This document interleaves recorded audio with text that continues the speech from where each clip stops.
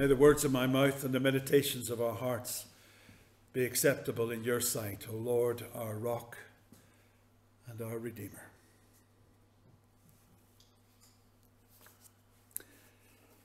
I hope you've enjoyed or found helpful the book by Malcolm Gate that I recommended and some of you managed to get hold of over Advent. Well, I'm going to begin today with one of his poems. They came as called according to the law, though they were poor and had to keep things simple. They moved in grace, in quietness and awe, for God was coming with them to his temple. Amidst the outer court's commercial bustle, they'd waited hours, enduring shouts and shoves. Buyers and sellers, sensing one more hustle, had made a killing on the two young doves. They came at last with us to Candlemas and kept the day the prophecies came true. We glimpsed with them amidst our busyness the peace that Simeon and Anna knew. For Candlemas still keeps his kindled light. Against the dark, our Saviour's face is bright. So they come according to the law, to do what the law demands.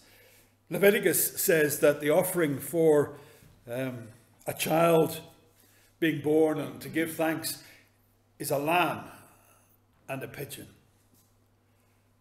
unless you're poor. And then it's two pigeons.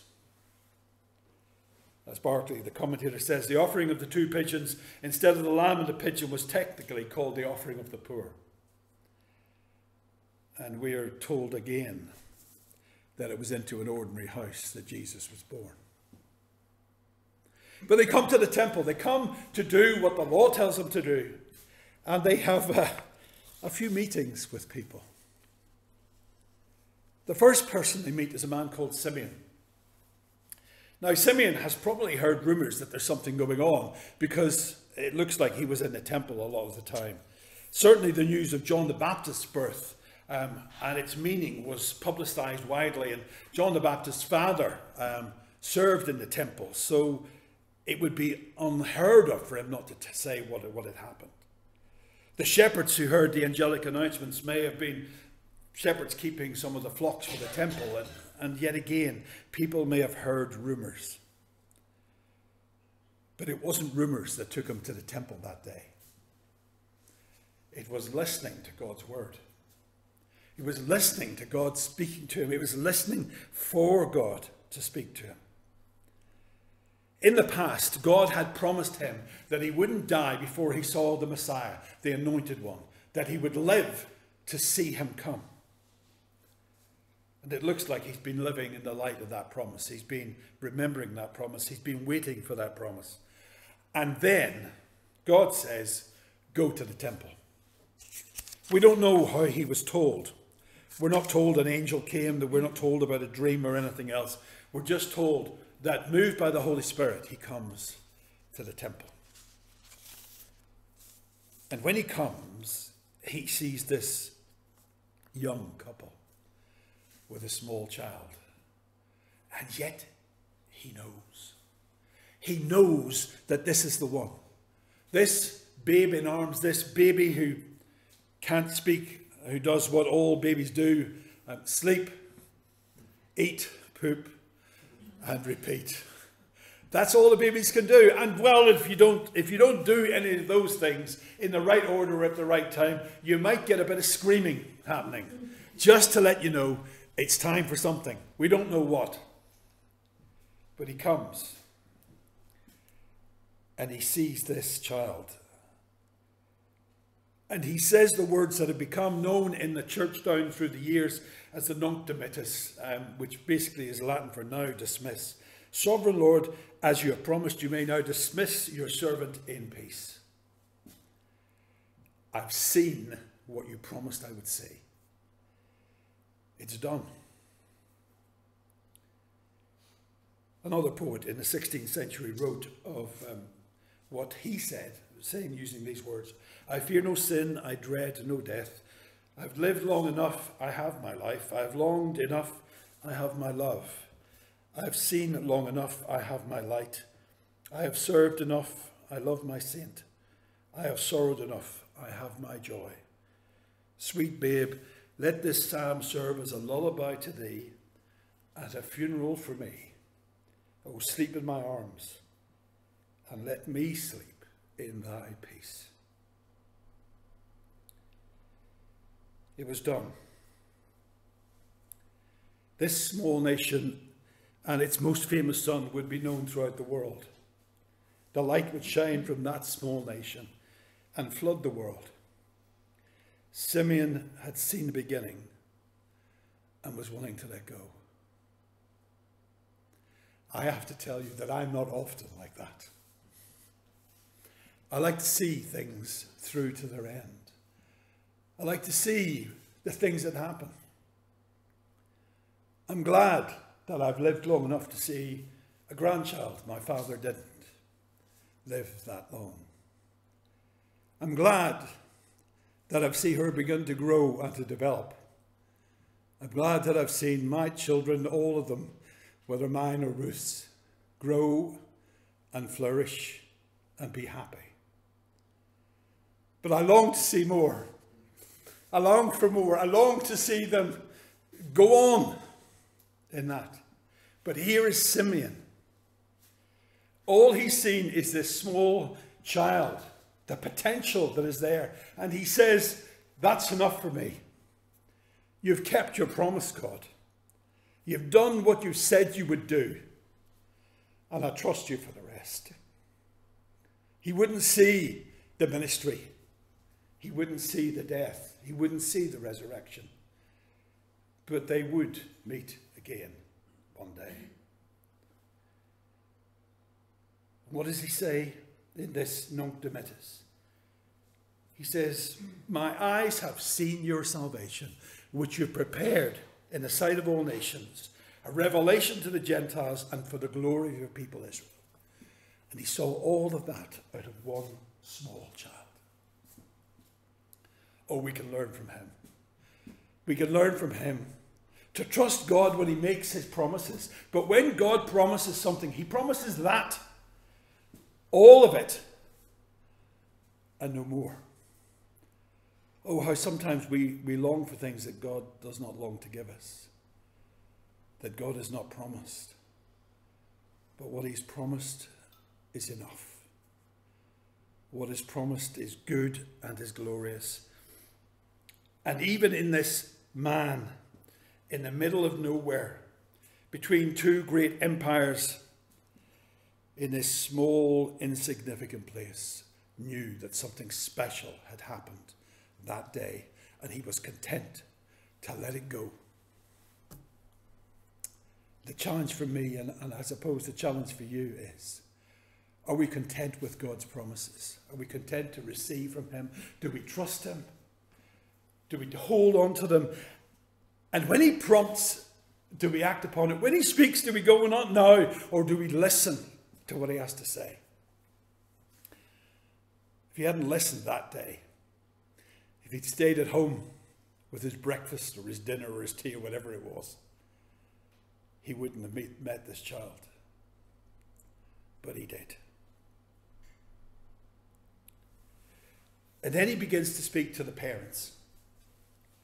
And God gives him the words to say because he was there not just for himself, he was there for them too. And he said, this child is destined to cause the falling and rising of many in Israel, and to be a sign that will be spoken against. The rich and powerful would fall. And you know, that's not always a bad thing, even for the rich and powerful.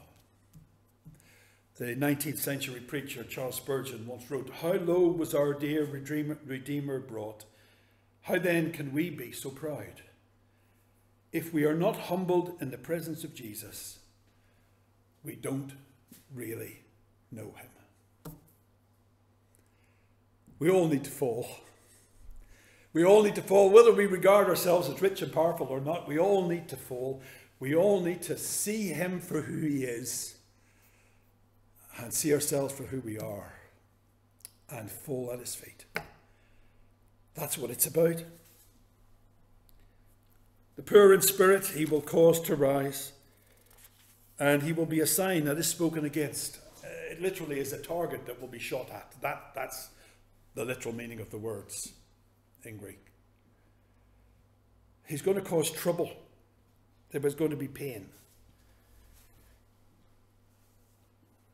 And then he says to Mary, and a sword will pierce your own soul also. It was going to be tough. It was going to be difficult. It was important for Mary to know that mothering the Messiah wouldn't be all sweetness and light. It was a great privilege and a great burden, and though he wouldn't see the crucifixion, Mary would. And she needed to know that it was in God's plan.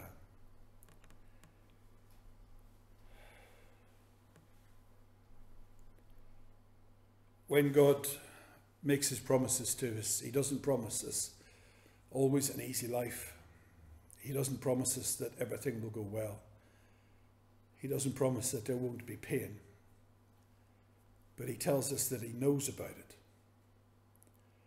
And he has his plans in the midst of it. So they meet Simeon, and it's great joy, but there's that sadness too, and there's that tinge of what the future might hold. And then they meet Anna.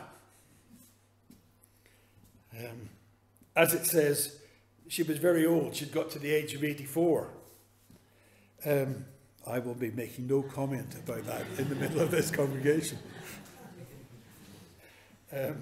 There is, actually, it is slightly ambiguous. It could mean that she'd lived with her husband 7 years, and then for 84 years on, she'd been widowed. Now, that would make her old.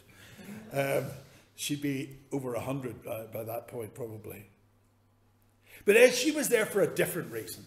She wasn't there because God had prompted her to come that day. She wasn't there because God had promised that she would meet the Messiah. She was there because she never left the place. She was there because, as the scripture says, she was there day and night, never left the temple. Now, I don't think it literally means, never actually left the temple. It's like the saying, well, you've probably heard it some other people. I know there's someone that we once knew, or you once knew, who never left the place here. But she was always there. She was a widow, and she longed to know God, and she met with God's people day after day after day. And she came up to them just as Simeon was finishing what he was saying. And she gave thanks for what she'd heard and for what she'd seen. And she began to speak about the child to everyone who was looking forward to the redemption of Jerusalem. She came and stumbled upon this meeting. But she only heard it, and she only found it because she was in the habit of meeting in the temple with God's people. And then she told everyone about it. I get the impression, and it's just an impression from what it says here, that she was the kind of person who would talk to anyone about anything. That's just an impression. But she went and she told everyone about what she'd heard and what she'd seen. Everyone who was waiting for things to be put right. And we can learn from that too. I'm not saying you need to be in a church building every Sunday. It's not about bums on seats. It's not about how many are in the congregation. But as those who believe in God, or those who want to find out about Him, we need to be in the company of God's people. Because there are times when things will happen and things will be said and God will do something. And if we're not there, we'll miss out. And I'm not just talking about 10:30 Sunday morning. I'm talking about when you meet with people day by day. I'm talking about having coffee with folk from within the fellowship, about praying with people, about hearing about someone in need and just popping round and knocking on the door and saying, I heard you went well, can I pray for you? Can I be with you? It doesn't tell us how long she lived after that, though she was quite old by the time. For those days, she was very old by the time she met with Jesus. But she talks about him to all who look forward to the redemption of Jerusalem. It's a very strange phrase. They weren't just looking forward to the Romans being chucked out, although just about everyone was looking forward to that. They were looking forward to the Messiah coming who would put things right with God once more. Redemption. That word is a word that talks about, that means buying people back from slavery, for instance, paying the price so that they could be free. It talks about a sacrifice made so that people might be forgiven. It's a very strange thing to be talking about a small child. But she knew. I know Nicola jumped the gun with New Year's, not a problem. But tomorrow it's traditional to make New Year's resolutions. It's traditional, not to keep them for very long as well, but it's traditional to make New Year's resolutions. It's a new year, it's a new beginning. Forget all that. You don't have to wait for New Year for things to change. You don't have to wait for New Year for redemption. You don't have to wait for New Year for forgiveness. You don't have to wait to know everything about everything to say to God, will you forgive me? I don't really know what I'm doing. Those are words I say quite a lot actually, but I don't really know what I'm doing. But will you forgive me? And can I walk with you? As this year ends and the new one begins tomorrow, find that new life in him if you haven't already. But be reminded of it if you have. And be like Anna. Be like Anna and talk to those that you meet. When they say, what sort of Christmas did you have? Don't just talk about too much turkey and the tree that fell over and the annoying relatives. Not that any of you have annoying relatives. Talk about the one it's all about. The one who brings meaning to it all. The one who brings meaning to everything. And when God speaks, listen. When he promises, believe him. When he prompts you to say something or to do something, take a leap and do it. Remember, we need to fall in order to rise. But God wants to lift us up. And who knows what he will do if we continue to meet with God's people and speak to each other of his goodness and his grace. For he gave everything for us. Sometimes we think of his sacrifice, we think of the cross, and there's nothing wrong with that. But the one who made everything, the one who is responsible for all we see and all we don't see, for all we know and all we couldn't even begin to understand, that one came. Living as a baby, as a small child, as a young man, that he might go to the cross for you and I.